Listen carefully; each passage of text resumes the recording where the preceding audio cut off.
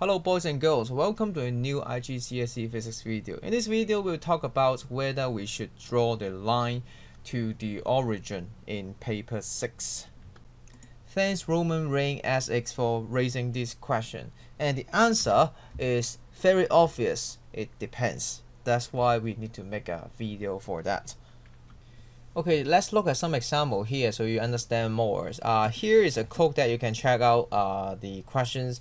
I assume you know how to do that. And this question, they ask you about the temperature and the time here, and the time start at 0, and while the temperature is basically this one. So obviously this one you don't need to connect it to the origin.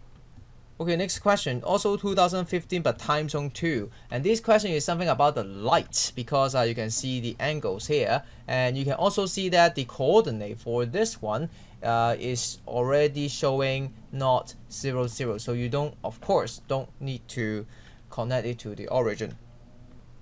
Next question is also 2015 time zone 3 instead, and it's something about the circuit, you can tell, and the question asks us about a graph on R resistance against L, which means the length of the resistance wire here. I'm pretty sure that you have seen similar experiment before. The thing is, you have got a table and you are going to use the Ohm's law to figure out the number of R. At the same time, they will ask you to draw the graph, and if you look at the math scheme, they actually did not say whether you should connect it to the origin. So I would say in general, well, actually I have seen quite a lot of questions, similar questions in paper 6. So I've never seen that they want us to draw to the origin. So I would say in IGCSE, it's not really necessary to draw it to the origin at all time. Simply just follow all the coordinates they given, usually given in the table here. However, I said it depends, right? So what I mean is, although I always talk about a lot of exam-oriented skills or tips, but at the same time, I do still believe how we do science is also important. So here, the logical thinking behind whether we should join the origin is very simple. Basically, when you say origin is 0, 0 as coordinate, so what you need to think about is simply to identify when your XL, in this case, the length, is 0, whether or not resistance is also 0 here. So I think the answer is very simple. If you think about this, when you join the wire at 0 length, of course the resistance is 0. So in this question, it's certainly okay to do to connect the line to the origin.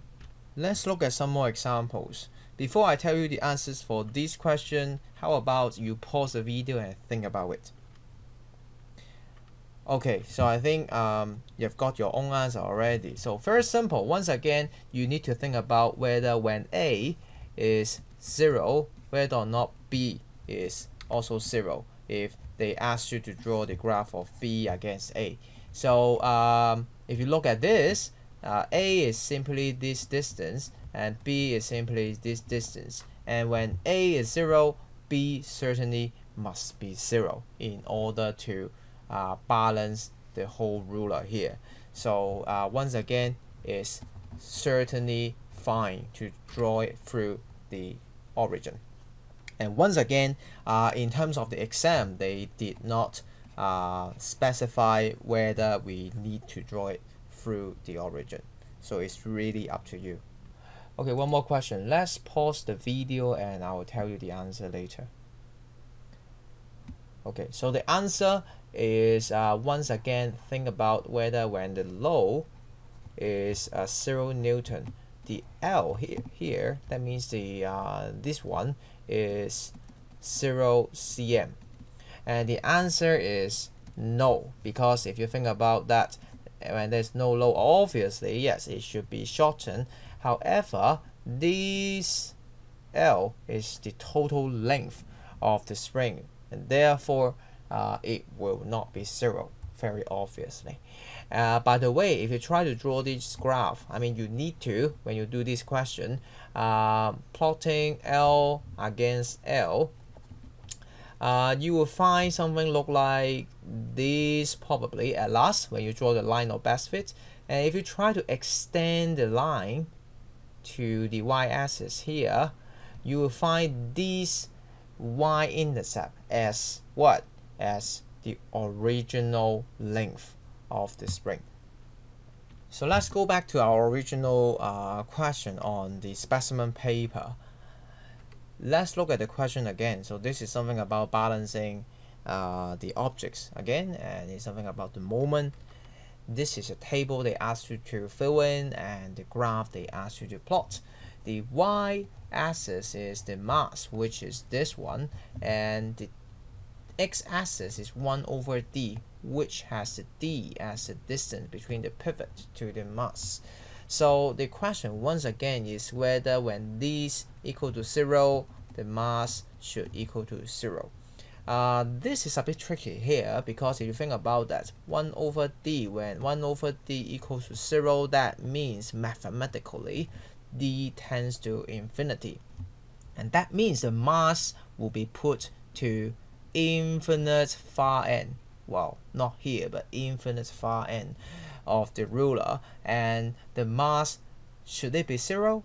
Yes, I would say it, well, it should not be 0, but close to 0, in order to have a moment that is enough to balance with the load x on the other side here.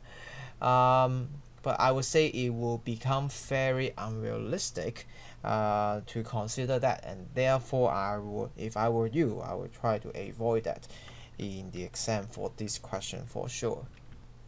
So here you have it. Now you know whether or not you should draw the line to the origin, and if you find this video useful, please drop the like button and ask me more questions.